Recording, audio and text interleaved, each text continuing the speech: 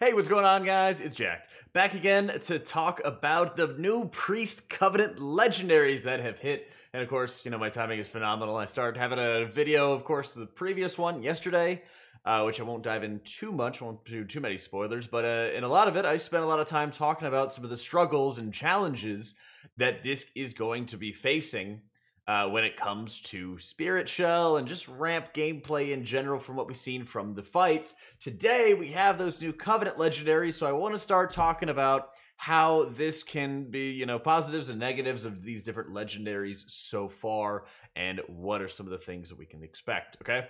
So starting off, we've got two Legendaries that are confirmed in the game. I can make them. You can make them anytime. You can hop on the PTR anytime you want and do it, all right?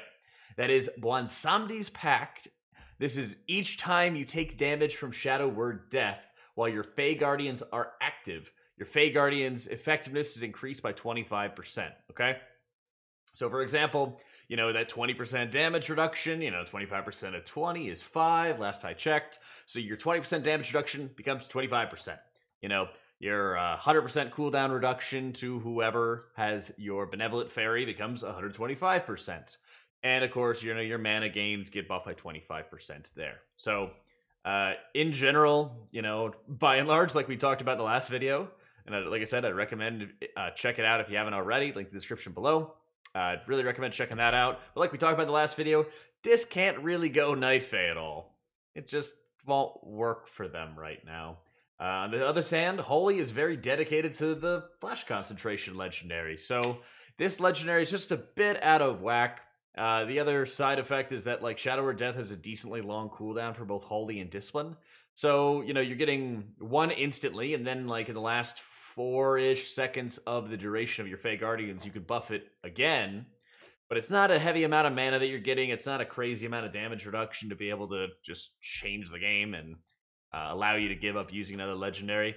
And I don't think, as it stands at the moment, that it could be a good second Legendary for either healer as well. And now for the real meat and potatoes, we got Shadow Word Manipulation. This is for the Venthyr. Mind Games gains 1 additional charge, and its cast time is increased by 50%, okay? This is what I'm running right now as we're going through the Taza'vesh, the Broker Dungeon.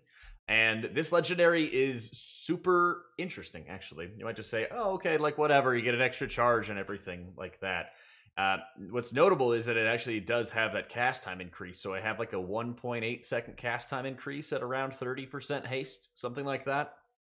So it's going to be a bit longer of a wind-up to be able to work with as well. One of the most notable things when it comes to adding additional charges, and a lot of people will rightfully point out that it doesn't give you just this extra ability all the time. You know, you just have like one charge, and, you know, by that point, you know, if you keep on using everything on cooldown, you're only going to be having one at a time. But Disc doesn't really work that way at all, right? And in fact, in my previous video, I was talking about how there's a lot of 40-ish second fight timers, and you might even be very familiar with it if you've played something along the lines of Stone Legion Generals, where not having Mind Games on hand or not having Spirit Shell on hand is just super annoying when you're trying to align fight mechanics. So now when you have this 1.5 CD to Spirit Shell, you're looking at, oh, I have a 1.5 CD on Spirit Shell, I got a 45-second on Mind Games, I'll be able to bounce back and forth whenever I really want to, and great. But any other moment where you're going to have less than 45 seconds between damage means it's very difficult to be able to hit that Atonement type ramp. And if you're playing Evangelism and Rapture, same kind of story. You could, yeah, put Evangelism and Rapture together and have one mega ramp, but then you have like a, you know, 40 seconds later, when your Mind Games comes off CD, you try to put together a Mind Games ramp, and you can't quite line it up. And then you're holding on to Mind Games forever. And then you're holding on to it forever so you can have it available for the Evangelism Rapture ramp. Or you split Evangelism and Rapture. And like I said before, yeah, you might be able to have the Rapture on hand, 40 seconds for the damage, but then you won't have Mind Games, so you have like a kind of cruddy ramp where you get a bit of extra Atonement shielding, or sorry, a bit of extra Rapture shielding, and a little Atonement healing from a Schism and Penance cast, but not much else. So specifically for Disc in this new raid, I think Shadow Word Manipulation could be extremely good. And it's important to note that you are having to wait until Renown 46 until you can get that. So it looks like it's 2 weeks in. It should be right around the time that the raid comes out that you'll be able to make this legendary and have it upgraded and all set and ready to go. So a couple things to note. If you were going to run it with Spirit Shell, you lose out on Clarity of Mind, which we always talk about as being, very essential.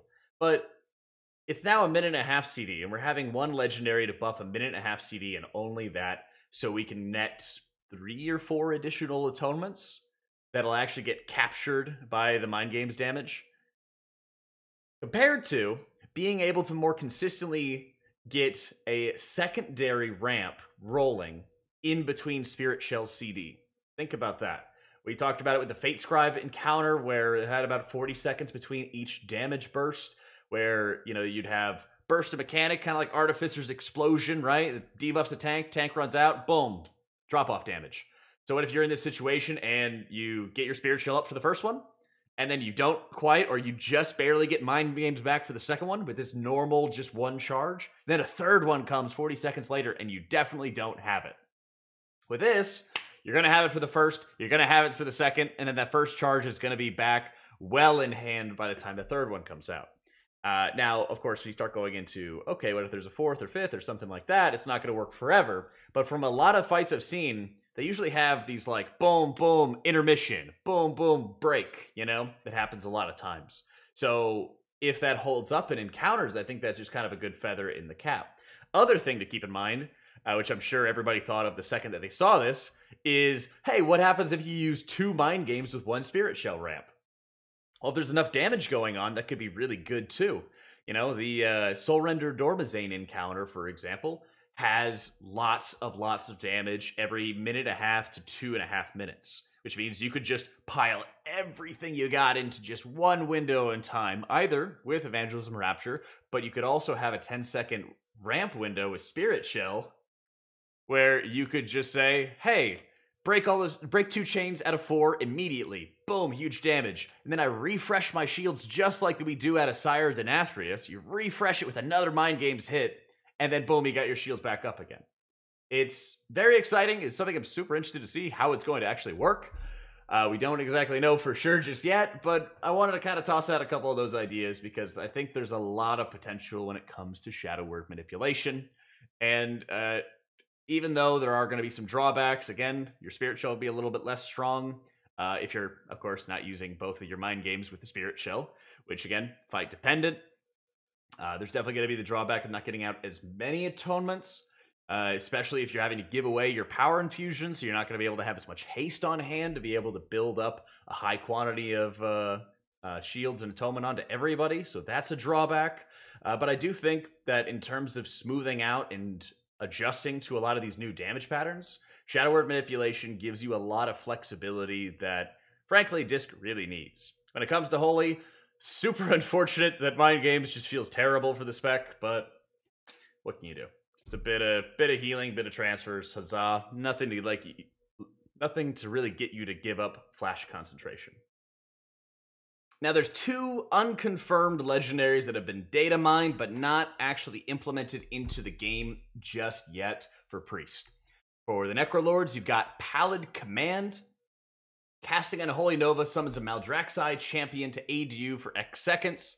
Each time an ally is healed by Unholy Transfusion, your Maldraxxi champion's healing and damage done is increased by 1%, up to a maximum of X, okay? Something like this, I mean, is the Maldraxxi champion going to be converting into Atonement healing? Is it going to be working like a bit of a Mindbender? Yeah, it'd be kind of neat. Might be something to be able to experiment around with, but the second that I see that it doesn't, if it doesn't convert any Atonement healing, I will immediately sort of like lose interest. So, Seers of Harmony for Kyrian. Boon of the Ascended's cooldowns reduced by 2 seconds up to 60 seconds for each stack of Boon of the Ascended consumed by Ascended Eruption, okay? So, potentially, you just need to get 30 stacks of Boon of the Ascended if you're having by 2 seconds for each stack, so you can pretty easily be able to get up to that if there's a lot of ads going on and be able to further lower your cooldown. A couple people have come into the stream talking about the synergy that Sphere's Harmony could have with Mechanicos, Forge Light Prime, Mechanicos, the 3rd Soulbind for the Kyrian, where his capstone trait, capstone trait is the final trait in the Soulbind tree. That also can reduce the CD of Boon of the Ascended by another minute. Couple things to keep in mind.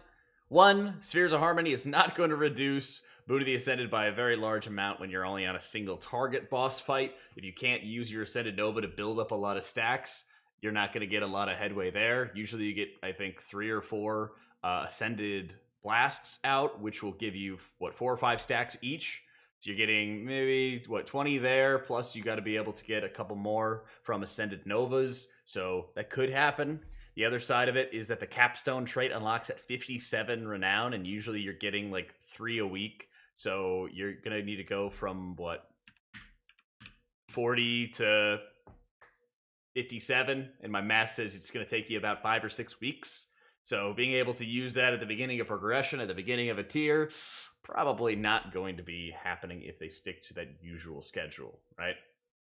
Unfortunately. Amazing we were able to do math that fast, though.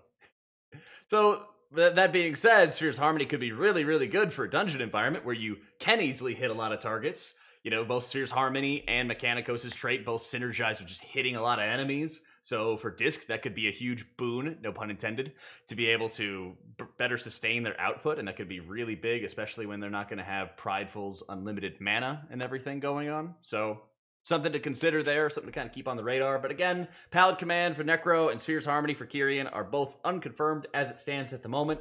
They might get implemented next week, but if there's any changes, we'll let you guys know.